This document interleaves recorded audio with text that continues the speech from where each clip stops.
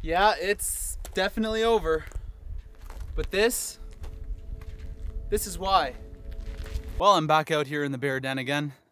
It's my first time out on a solo mission. Feels kind of weird being out here by myself. I've done all my other summits with Kirsten so far. Her ankle seems to be getting better. I'm really hoping she's gonna be able to be out here on the next one with me, because it's nice to have some company to chat with on the way up. Try and roche me yet again today. This is my third attempt at it. So I'm really hoping to actually see the summit today. It's a really beautiful looking mountain.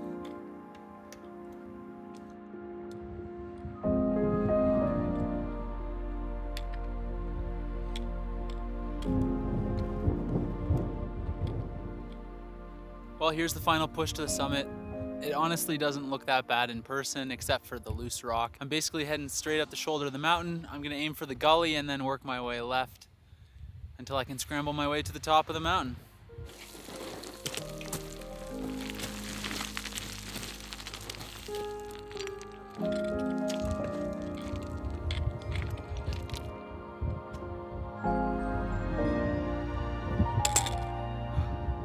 I'm not gonna lie, this one feels pretty good.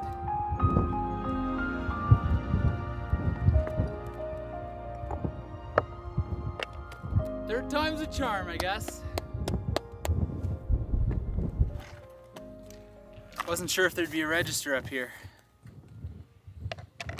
Now someone brought a face mask. I hope this wasn't used. Oh, the register got a little wet. Well, if you want to know what I wrote, I guess you're just gonna have to come up here yourself. It's not that bad, I promise. It's a little windy up here, so I'm gonna head down to the car, have Kirsten pick me up, have lunch, and move on.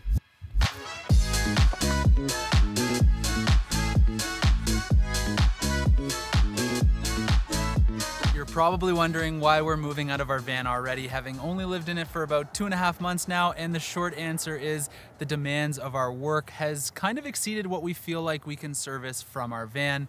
We're in constant need of a reliable internet connection, and as great as our cell phone plan is, a lot of the places that we like to travel to are just not connected at all. That sounds like an excuse, but the reality is that it's really a lot more complicated than the short answer. Not that we don't love living in our van and all the places it's taken us, but it is really nice to finally set down roots and get our cat back. That's just one of the reasons. Western Canada was kind of calling our name. We just didn't know where. To answer the question, are we gonna be selling our van? No, well, at least not yet. We actually have quite a few adventurous outdoor activities planned that we can really use our van for. So when is this all gonna happen? It's kind of already happened. We're also going to be leaving our van in a couple days from now to go home and visit our family and collect one thing that's very important to us. For those of you that have invested your time in our channel, don't worry, we're not going anywhere. Our channel is going to survive. It's time for us to go do some shopping to make sure we're ready to bring a cat back. We need a litter pan. We stayed at Walmart the last 2 nights, which really brought it full circle for us since we spent our first few nights out west here at this exact same Walmart in Calgary. It feels kind of homey to be back here, and I have to say it's a really good place to people watch because we watched 2 vans show up and set up a whole table and picnic in Walmart, which I'm not really sure why. The Bow River is just right over there, and it would have made for a nicer backdrop for a little picnic. Oh my god, it's swimming! That's definitely not enough for her, but we had to pick up all the cat essentials because there's no way I'm putting a litter pan in my suitcase. So we picked up a litter pan, some litter, and of course a scratching pad. Even though we're not going to have any furniture for her to scratch, it is very important for her to have this so that she doesn't start scratching the walls. Honestly, I think the only thing we're actually going to be able to bring back is clothing, so this little furniture stuff, it goes a long way to make her happy. Although, she's not gonna like this at all. Starting route to Flying J. Bye, Walmart. In 300 meters.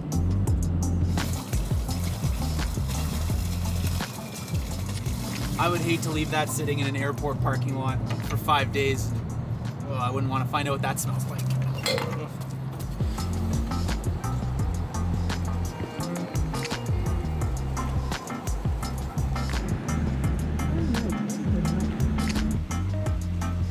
not be more excited to finally get back on a plane, and to spoil ourselves with business class is an even better reason to get on the plane today. The business class portion of this video is sponsored by our own personal Aeroplan loyalty account. After saving up all the miles we could to fly internationally and not actually being able to use them, we decided to splurge on business class seats when they were made available for a reasonable amount of miles on the Aeroplan website. And we needed the extra baggage allowance for the return flight.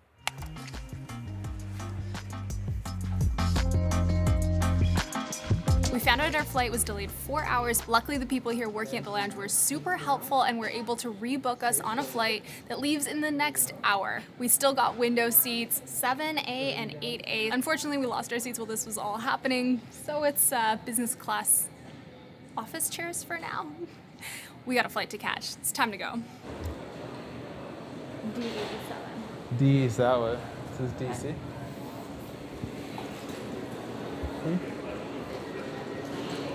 This flight change was great news for us because we were guaranteed to miss our connecting flight with a 4-hour delay, and it would have meant a night in the Toronto airport, which I don't want to deal with.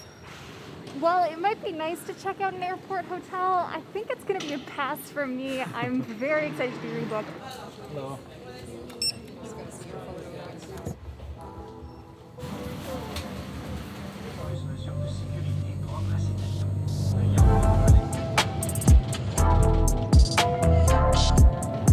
Set your watches. It's presently 9 minutes after 8. Toronto weather's good. Mostly clear skies now. Temperature is 27 degrees Celsius. Thank you for choosing Air Canada. Have a great evening.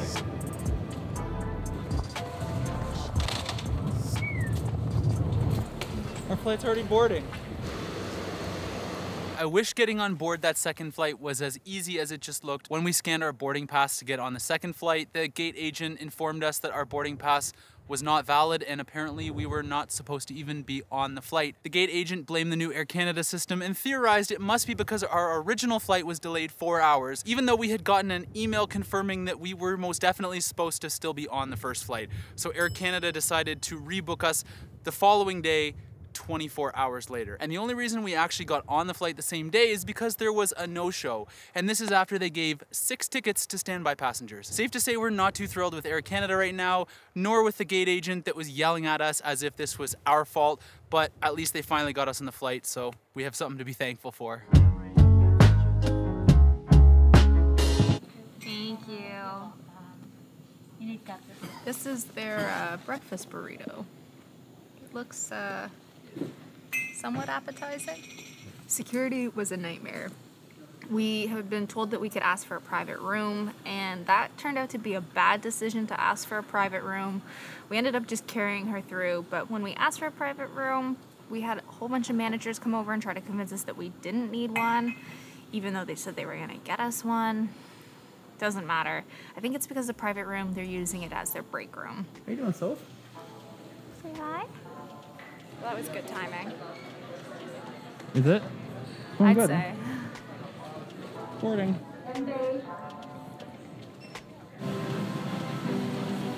Here's your seat, princess. Hi. Yeah. Cat on a plane? Cat on a plane. Hi, Sophie. It's gonna be great. She's doing so good. Seatbelts and no smoking signs are located throughout the aircraft. Please comply with them at all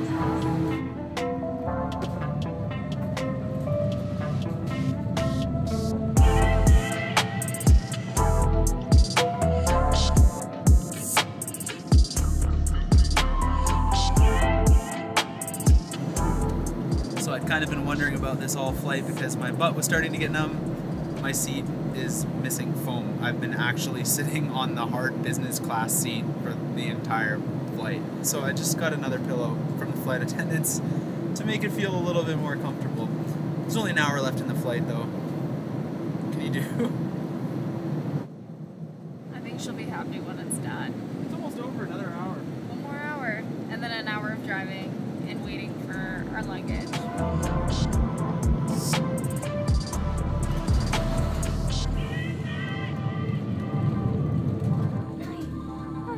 You did so good.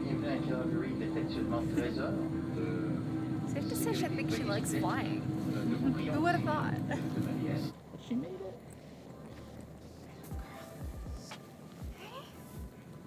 Fast forward a few days, and here we are settling into the apartment nicely, including Sophie, who traveled much better than we ever could have imagined. We're in the process of furnishing the apartment. It's looking a little bit empty. We're gonna try and furnish this apartment as a complete thrift job. That means buying pretty much only secondhand furniture, so that's gonna make for an interesting challenge for us and should also help us save a few bucks along the way. As for the channel, well, it certainly won't be a van life channel anymore. It's kind of hard to make van life content when you're not actually living in your van full time anymore, but we still have the van and we now basically live in the adventure capital of this area at least. So a lot of the activities that we like to do, we're still gonna be able to do, and I actually think this might give us a bit of an upper hand with some of the winter activities that we had planned. If there's anything that you guys want to see from us, leave us a comment down below or feel free to send us an email. Thank you so much to our patrons for making videos like this possible. We appreciate your support so much, and we can't wait to share some new interesting content with you in the near future. Thanks for watching. We'll see you next week. Bye.